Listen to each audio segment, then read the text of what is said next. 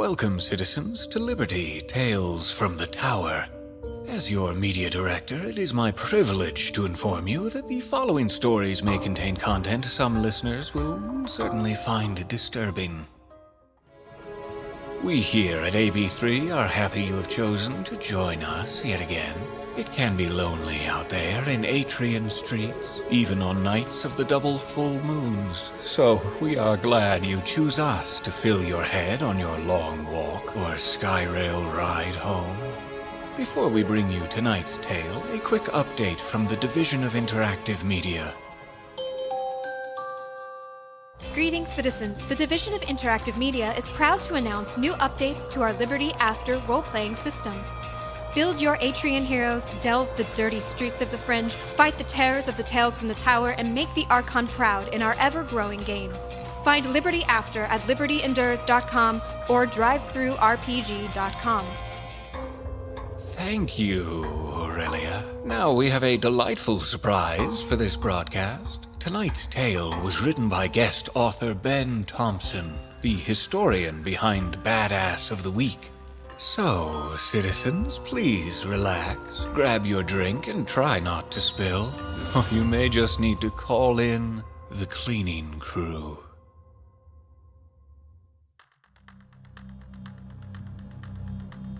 After 20 years, I thought I'd seen it all.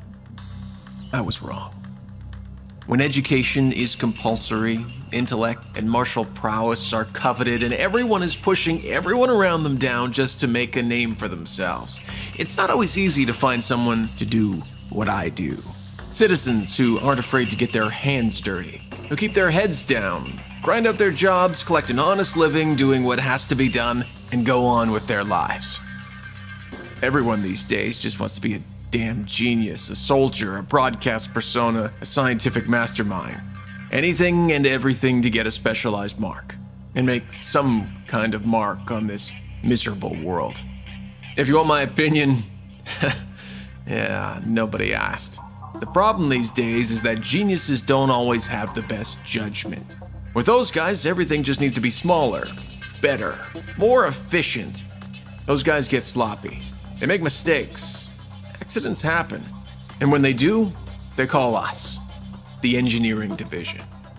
I'm a maintenance worker in the Department of Research and Development. It's my job to make mistakes disappear. The job at a place we'll call the Arcus Tower wasn't my first priority zero site, but this one was difficult. Really difficult. Officially, it was dubbed an unsanctioned experiment that had gotten out of control and needed to be locked down, but my friend in dispatch said that some of the scientists were involved in some religious shit and started killing everyone and causing as much damage as possible. When we got there, the damn place looked like the inside of a Fringer brothel. The 40th floor lobby was caked with blood from floor to ceiling. In the labs, we found smashed equipment, shattered glass, and inside-out corpses strewn about like they'd been run through a spin cycle. 2 giant steel tanks in the chem storage containment unit had been hit by something with enough force to leave giant dents. The director's office had a bunch of gibberish scrawled on one of the walls and someone's guts. Yeah, that sort of thing. And top it all off, there was a leak in one of the main drinking fountain's internal mechanisms. Those are a huge pain to fix. Now listen, you'll have a hard time finding a citizen in District 9 who's seen more fucked up shit than me. I'm not ashamed to admit that even I needed a minute to collect myself before I got to work on this job. Reef. When the new tech apprentice spent the first 10 minutes out in the stairwell puking his guts out, not even Stahley had the heart to give him shit for it. But the Archon doesn't pay us to sit around and look pretty, and we had a job to do. The maniacs responsible for this nightmare had already been blacked out and hauled off to the Sub-6 by a Special Defense Force team. We had about 12 hours to scrub the site clean and make all this stuff disappear. It was going to be one of those nights, non-stop work on a tight schedule, and when the Arcus Tower employees arrived on second shift, this place was going to be so damn clean you could eat your meal off the laboratory floor without giving it a second thought. I've got the best crew in Atrius. My team zipped into their biosuits and got the job done like professionals. The tech team disassembled and stripped equipment, prepping it to be either scrapped or shipped back to the DRD for analysis. My scrubbers dissolved or removed bodies, Ripped up ruined floor paneling, stripped paint, hung new panels, hauled away furniture, and bleached or burned out biohazardous materials. It was almost a thing of beauty. A dozen citizens working together to make the remains of what could be a badass slasher vid set look like the room that hospitals keep sleeping newborns in. And doing it all while the rest of the colony was off sleeping or partying. One of my favorite parts of this job is trying to picture the look on those assholes' faces after we've swept through their facilities during the night and transformed their workspaces from the stuff of horrific nightmares back into a pristine lab and office suite combo. When those DRD psychos leave work, they're doing fucked up experiments on Archon knows what in some freaky torture chamber. The next morning, they walk into the lobby and it looks like a new modular waiting room you'd see in any dentist's office. Brings a big fucking smile to my face every time. And that's what I was thinking about when this whole fucking job went sour. I've been coordinating things in the lobby when I got a ping on my privacy hood by Bennett, who was leading the demo team up in one of the office suites upstairs. Of all my guys, she was the least likely to ask me for help, so I jumped to pretty quick. When I got off the elevator, I immediately felt that something wasn't right. Even though all I was breathing was the recycled O2 through my helmet's rebreather, it was still almost like you could smell trouble in the air. When I got to Bennett, she and Couture had stopped stripping carpet mid-roll, and even through their biosuits, you could tell from their body language that they'd been spooked by something. I switched my hood's radio over to a private comms channel with her and tried to sound as relaxed as possible. No, I don't know if it was what she said, or the way she said it, but her answer made my guts run cold. Are you sure we're alone in here? Okay, now look. In our line of work, we do a lot of fucked up jobs in a lot of fucked up places. You see a lot of weird stuff when you clean up crime scenes, fringe attacks, scientific disasters, and after parties for a living. And it's normal for even seasoned vets like Bennett to get spooked from time to time. Fringe. If I'm being honest, I have to admit that this whole thing was making me a little unnerved. But panic is a contagious disease. It creeps its way into your mind, distracts you from what you're supposed to be doing, makes you sloppy. As foreman, it's my job to make sure that panic doesn't infect my crew and keeps us from getting our job done. Oh, don't get soft on me now, Bennett. 2 CDF teams swept this place basement to top, and all they found were the crazies in charge of this mess. I'll do a walkthrough if that'll help, but you two need to get your heads back in it and get back to work. We've been here 20 minutes and we're already an hour behind schedule. I tried to act bored and annoyed as I headed past them into the office suites. Pretty sure I pulled it off. Most of the site was still running on emergency backup power because we hadn't brought in our lights yet. And I'll admit that late at night, some of those low-light green and red bulbs can throw some pretty creepy shadows around a space like this. I flicked on my suit's built-in light and poked around a bit, searching for fringers, ghosts, or whatever Bennett thought she saw. Part of managing a team like this is being everyone's dad, peeking under the bed for monsters so they feel safe at night. It's something I like to think I have a talent at. But I'll admit, these offices would have been unsettling in the best of conditions. The place was trashed, and it was real clear that a lot of people had died in this room very recently. And here I was, with a head-mounted flashlight throwing weird shadows around an unfamiliar set of cubicles and offices, where every other wall was decorated in broken glass, shredded plasticboard, and big, arcing, blood spatter patterns. A couple of times I thought I saw movement out of the corner of my eye. A shadow shifting in an awkward direction on the edge of my vision. I just thought to myself, shit, now I'm seeing things. But you remember what I said about fear being contagious? It is. And I didn't have time to be afraid. It's my job to mitigate that contagion, not spread it. So, I didn't say anything. And now, I've got to live with that. I continued my sweep through the cubes, past the doors to the labs, and headed into the demolished ruins of the project director's office. There was all kinds of insanity scrawled on the walls in there. Math equations, non-Atrian letters, some weird phrases that really didn't make any sense about an awakening or purging or some shit. All painted in blood and accented with occasional chunks of intestine or brain or who knows what else.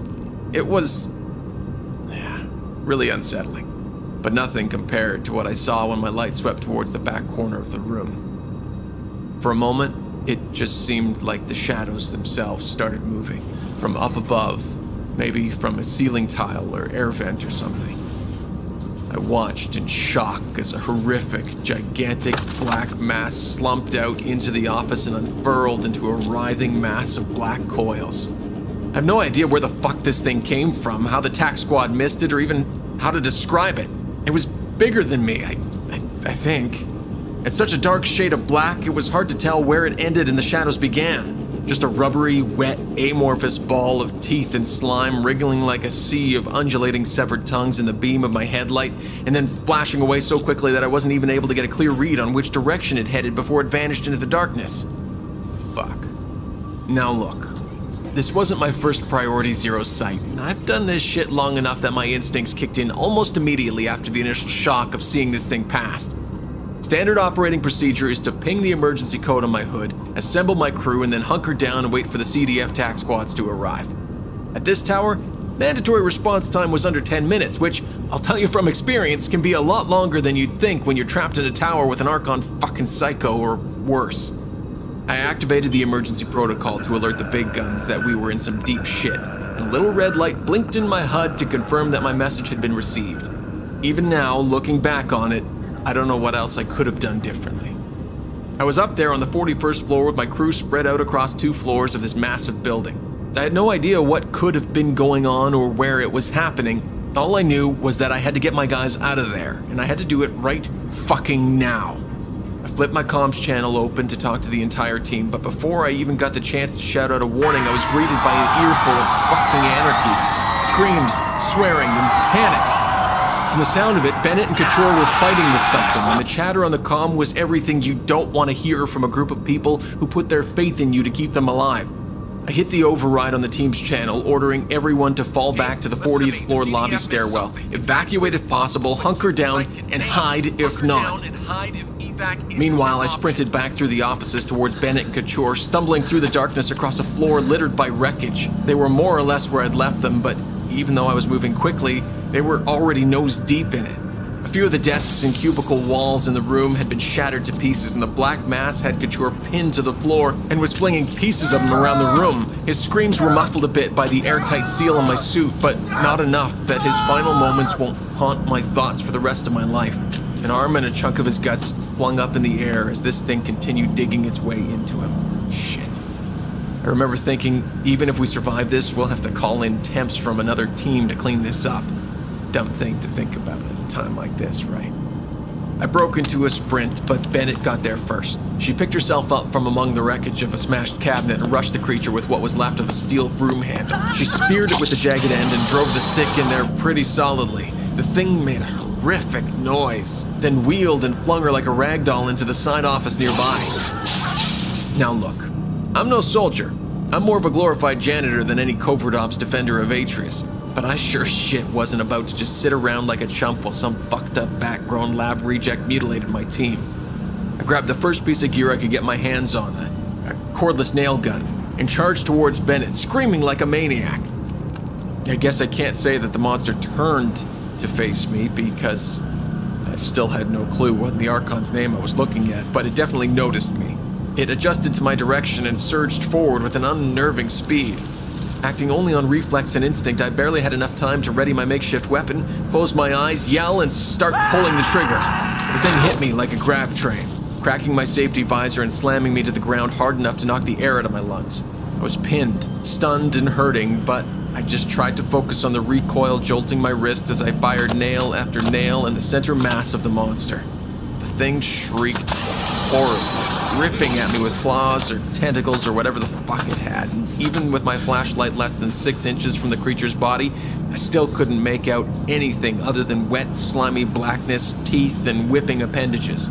I could feel the warmth of blood filling my glove, but I gritted my teeth, ignored the burning pain in my chest and legs, shouted a few choice swear words, and kept pulling the trigger, driving an array of 10-centimeter nails into every part of it I could reach. A moment later, everything lit up with a flash of red and yellow. I felt an intense heat, and the thing let out one more collective wail from its hundreds of mouths before it was off and skittering away into the darkness. Bennett reached out a hand to help me up. In her other hand was one of the acetylene torches we used to burn off latent organic residue. Apparently, she got it pretty well. We had no idea what the fuck that thing was, but at least it could burn. That was a relief, right? Bennett helped me up, and behind her I saw Stahley, Watanabe, and Flores running up the steps with tools and other improvised weapons in their hands. I guess most of my crew bolted and made their escape, but these guys had heard Couture on the comm and decided to come up to try and help him. They froze in shock when they saw what was left of the kids spread out across the floor and desks. A couple of them started to lose it. There was a lot of swearing, a lot of panic. I tried to check the radio, but I guess it must have been damaged in the fight, since my visor was already cracked up so much it was messing up my vision. I said, forget it, and just took off my helmet and its built-in privacy hood. A few of the other guys did as well. Okay, everyone stay calm. We have a situation here, and you should have evac'd when you had the chance, but now we need to... I stopped mid-sentence when Stahley raised her weapon. Who the fuck is that? I spun on my heel. Standing in the doorway of one of the offices behind me was the small silhouette of a figure. A girl. Maybe 14 years old, wearing torn, filthy clothes. Her arms and neck coated with a dark layer of caked-on dried blood. Her hair was matted down, wet with sweat, and looking like it hadn't been washed in days. Her eyes were frantic, terrified, and maybe almost a touch relieved. She was clutching her shoulder, and one of her arms was dangling loosely at her side. Please, save me. Nobody else is supposed to be here. The TAC team swept these areas with heartbeat sensors, infrared radiation. Where the fuck did she come from? I looked at Bennett, who was staring open-mouthed back at me. Bennett was clearly trying to decide whether or not to turn the acetylene torch on the kid. Stahley was quick to point out that clearly the TAC guys missed something, or we wouldn't be in the situation we were in right now. But after a bit of arguing, the kid shut everybody up by putting a finger to her lips. They can hear us. We can't stay here. Well, shit. Okay. I wasn't about to just wait around for my team to get eaten, and I needed to decide what to do next. So yeah, I know it's standard operating procedure to quarantine anything like this and report it to security immediately, but what were they gonna do? We were blocks away from the nearest sky rail, 2 districts away from HQ, and 40 floors up, locked in an office with a terrifying monster that already tried to take my face off once. TAC squads were inbound, but who knows when they'd get here, and even when they finally did arrive, they were already going to have their hands full. I had to make a call. I wasn't going to just leave this girl here to get pulled apart like Couture, and I didn't have time to sit around trying to think of a better solution. Okay guys, we're getting the fuck out of here right now, and we're taking this little girl with us. No arguments, follow me. So when I'm on a job site, especially at Priority 0, I don't like surprises, even on blackout missions. When we have less than an hour to prep and deploy, I still make a point of studying the floor plans and knowing my job sites down to the studs, just in case. I might not have a decent long-term memory, but I can quickly memorize and forget all sorts of useless shit on a moment's notice. I knew that the only staircases down from our position that didn't involve a walk through the cramped lab rooms would take us straight through the main lobby, and that was the shortest and easiest way to get 6 people out of here. I made the call that we'd head down together, get out that main door, and seal it from the far side. If things went sour, we could bail into chem storage, which was the most secure room in the structure, and at least there we would be able to hunker down in a secure location and wait for help. It seemed like the only logical option given the data that I had at the time, and I stand by my decision. Gripping our makeshift weapons and scanning for danger, we began our long, terrifying walk back down the poorly lit stairs. Everything was oppressively quiet.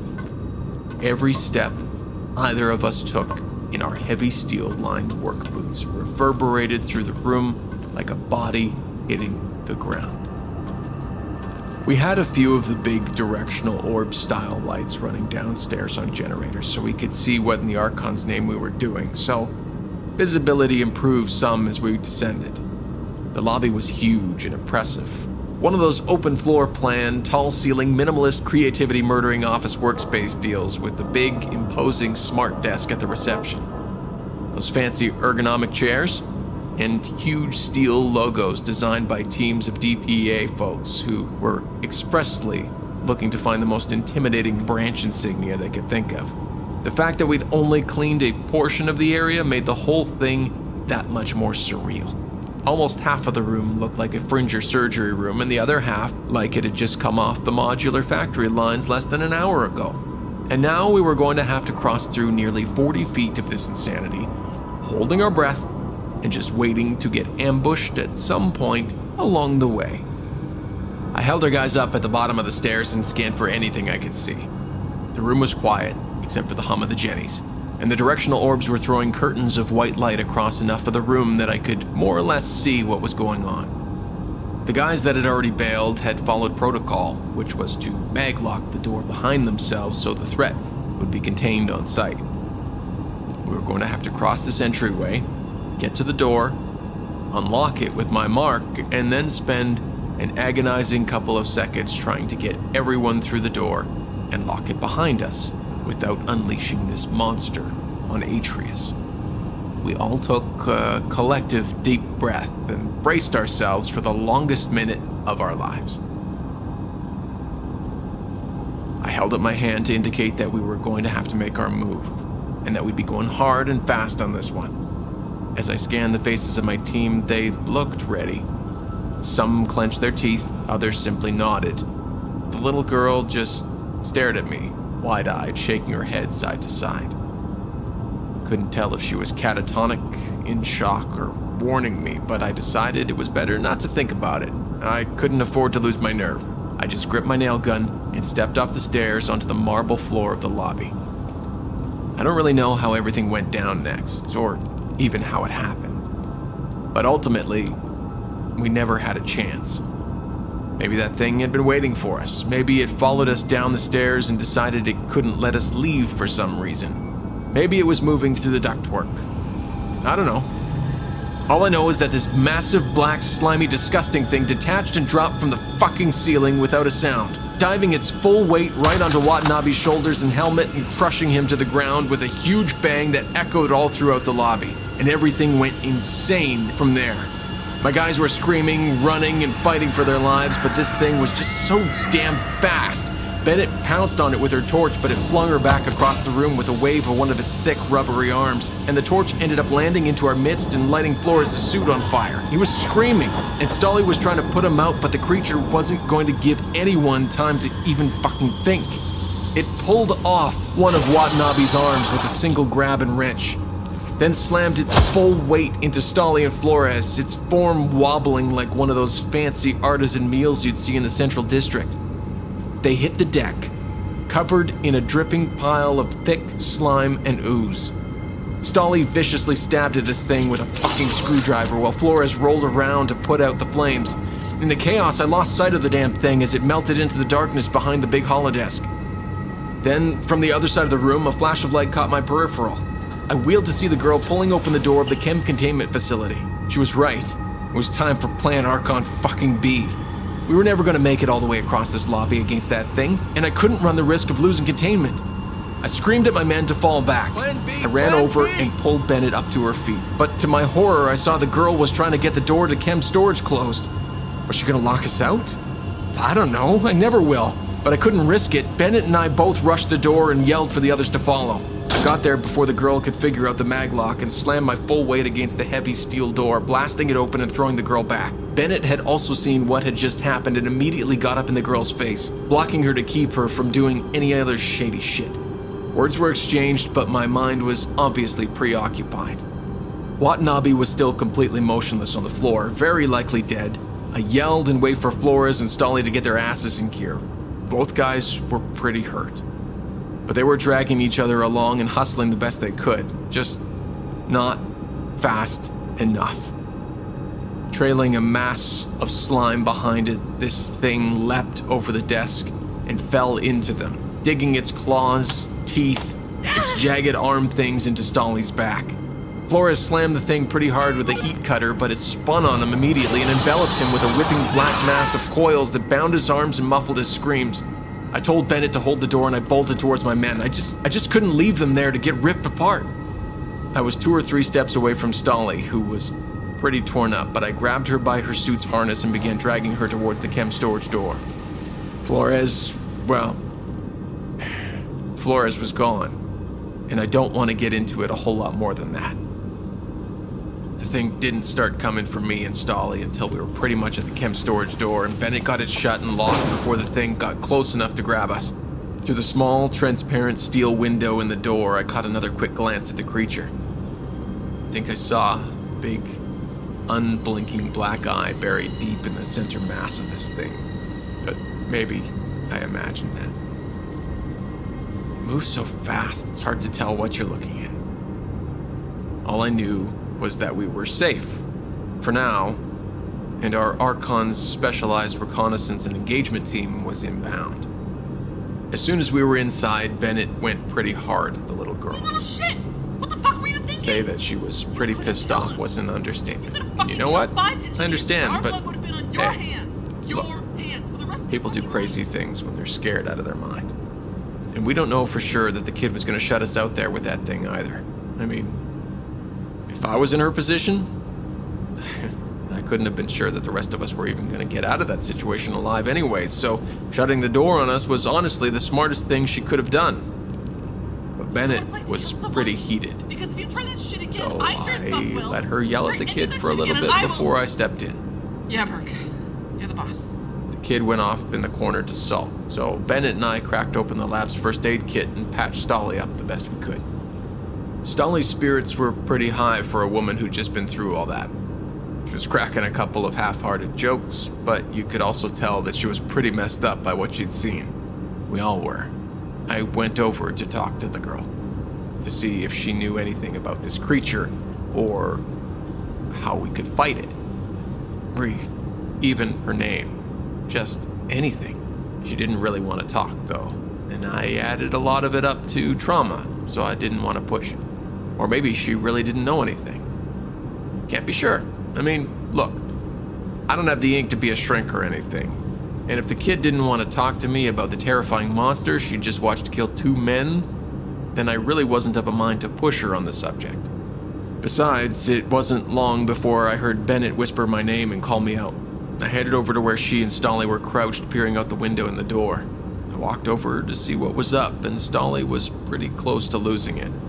Burke, it's fucking Watanabe. His helmet mic is clicking. That thing is clicking the helmet mic! I carefully shined my flashlight out the main lobby, and there, in the center of the room, was Watanabe. He was strung up by a leg, his armless body dangling, and his helmet had been stripped off. He wasn't dead. He was dazed and messed up, and probably in shock, but he was clearly rolling his head from side to side like he was in a trance or something. I've seen that before with massive head injuries. Who knows why it's like that? I looked over at Stahley, who turned up the volume on her helmet's radio and held it out towards me.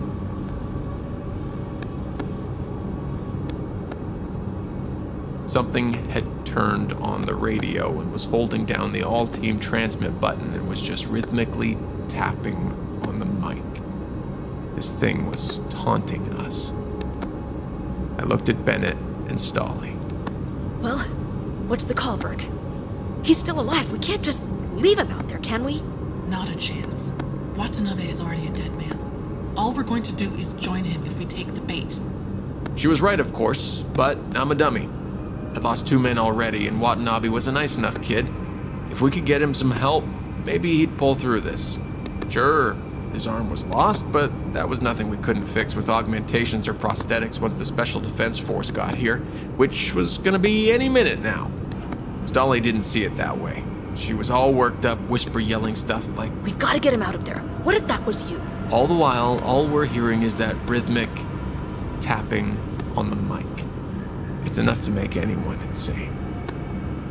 The girl came over and saw what was going on, and she didn't make the situation any better. You're just going to leave him out there? To be torn apart? Fuck, no, we aren't! To everyone's horror, she climbed back to her feet, threw open the door, and ran out to get Watanabe. Bennett and I were so dumbstruck by the stupidity, or possibly bravery of the whole thing, and we couldn't react quickly enough. We both started towards her to pull her back, but we never got the chance. Stahley got about 2 steps into the room when the main doors to the lobby blasted open with a couple of huge teeth-chattering explosions, followed in quick by multiple detonations of concussion grenades all throughout the room. The Special Defense Force was here, and we didn't get their warning message because that fucking monster was holding down the transmission button. Were they really that intelligent, or was it just a coincidence? The explosions knocked me to the ground, and through my fuzzy double vision and the ringing in my ears, all I could see was not one, but two of those fucking things dropping down from the ceiling into the middle of the recon and engagement team. Watch out! The attack squad opened fire, spraying the room with bullets, and both Watanabe and Stahley were caught in the crossfire. Stahley went down, but I wasn't sure if she was shot or just ducked, and I haven't heard if either of them made it yet. It doesn't seem likely, but Stahley's a fighter, so I can still hope, right? I crawled my way back to the chem storage room, slammed that metal door shut, and locked it. Slowly staggered back to my feet and wheeled around to face Bennett, who was just struggling to stand as well, and in the dark emergency lighting of the chem storage room, I didn't even see the third monster come up behind her until it already drove two spikes through her midsection. I tried to bring up my nail gun, but this thing was faster. It drove a spike through my side, smashed me backwards, and dragged her off into the back of the room. The only benefit to being flashbanged was that I couldn't hear Bennett's screams as this thing tore her apart. I was still incredibly disoriented from the explosions, and when I hit the ground, I'd lost my nail gun somewhere. I looked across the room to see the young girl huddled down behind one of the cleaning carts we'd brought in to scrub the lab. I had to think quick. Scrambled up, raced over to the cart, and grabbed a big jug of sodium hydroxide. You know it as lye. It's incredibly corrosive, and we use it all the time to dissolve hair and skin particles and stuff. I wasn't wearing any of the protective gear for it, but I didn't have time to worry about that. I fumbled with the cap, desperately trying to open it with my fucked up arm and blurry vision, and uncorked it just in time to see a hideous black mass rushing towards me. I sprayed the jug of lye in an arc before me, causing the creature to make a truly horrific noise right before it crashed full speed into me. Our skins steamed and burned as both of us tumbled into the cleaning cart. The girl had already bolted, running to a back area of the chem storage room. She'd spotted a small window there, but it had a metal screen in front of it to block out sunlight. She began hitting buttons on the back panel, trying to find a way to raise the screen. The huge, heavy, writhing monster bored into me viciously, ripping up my sides and shoulder, but I just kept screaming and sloshing it with lye. I spilled a bunch on myself as well, of course, which is where I got these nasty burns on my arms and face. The pain from the burns is why I dropped the jug, but I still got that thing well enough that I was able to pull myself free from its clutches. I ran to the back of the lab just in time to hear the hydraulic whir of the metal shield slowly lifting from the back window.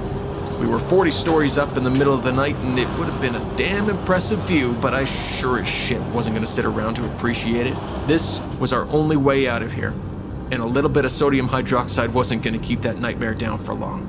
The girl grabbed off a broken pipe and tried to smash the glass out of the window while I seized a big length of cabling and tied a quick figure-8 knot around the struts of one of the big cryo coolers. Thankfully, the window had been replaced in the last 800 years with one that wasn't military grade, probably because it was the 40th floor window, and we were able to smash through and toss the cable out of the window.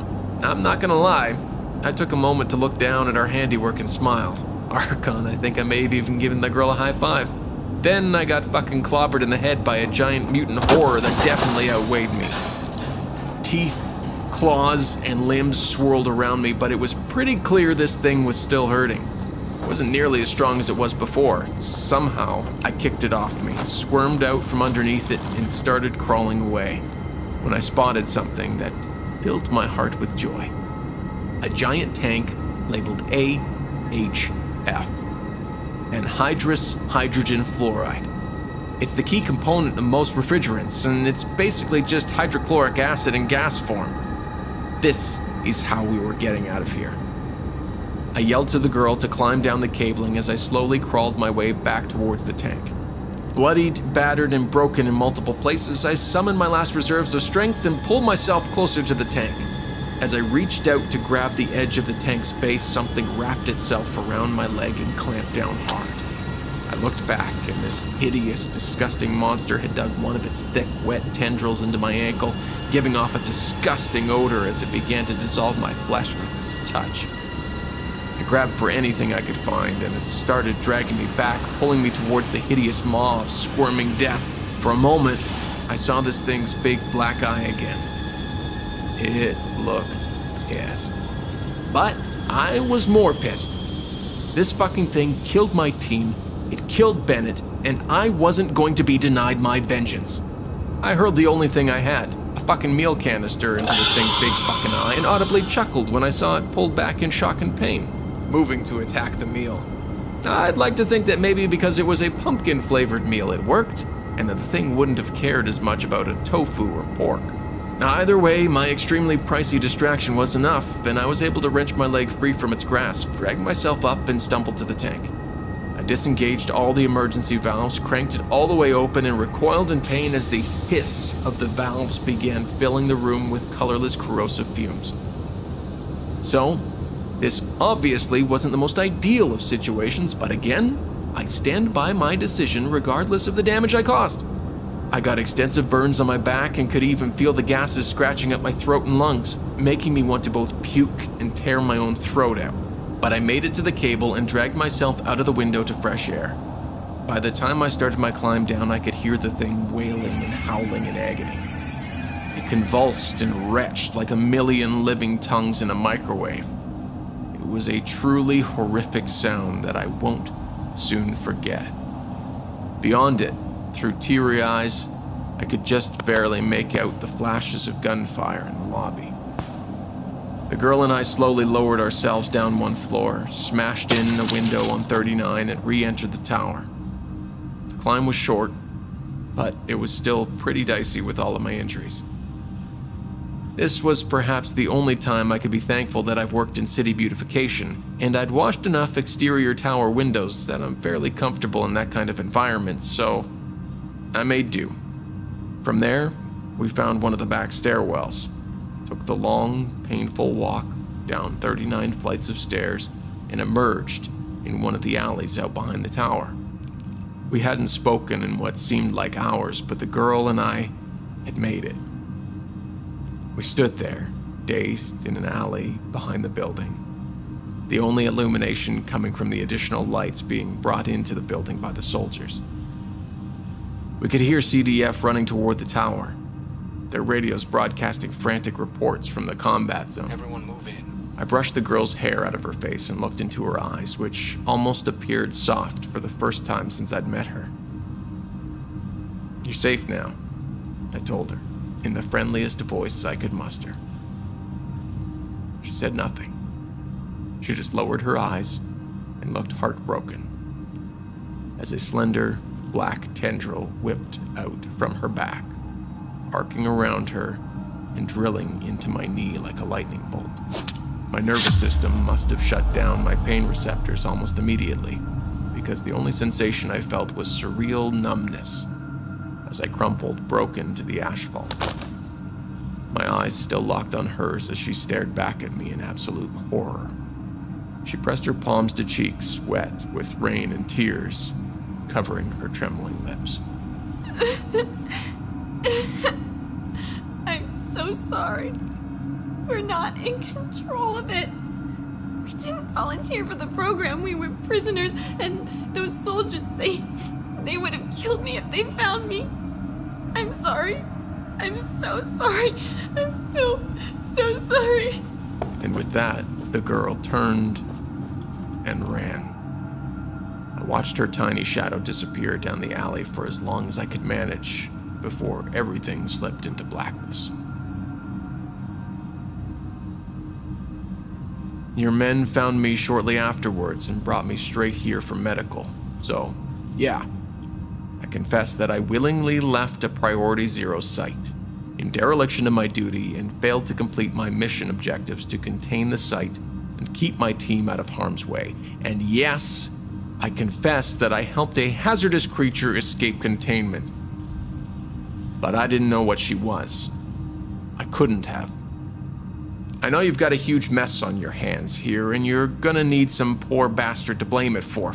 Fine, I'll be that guy.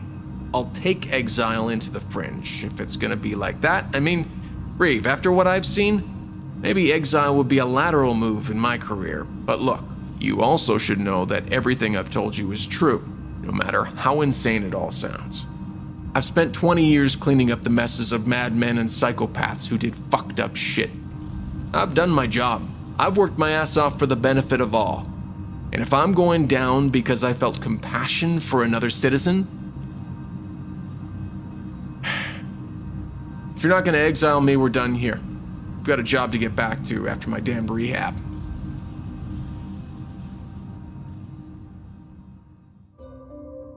Thank you for listening to the Liberty Podcast. If you would like early access to episodes and bonus content, join fellow citizens on our Fool and Scholar Patreon at patreon.com. This episode of Tales from the Tower was written by Ben Thompson, edited and produced by Travis Vengroff, and co-edited with sound design by Pacific S. Obadiah and Travis Vengroff. The character Livia Stahley was created by Morgan Humphries. Cleaning Crew was read by Russell D. Moore, with additional voices by Kristen, DiMercurio, Caitlin Buckley, and Christy Luse. This production is copyrighted 2019 by Fool and Scholar Productions, and Liberty is a trademark of Travis Vengroff. Thank you for listening. Hope that the Archon watches over you.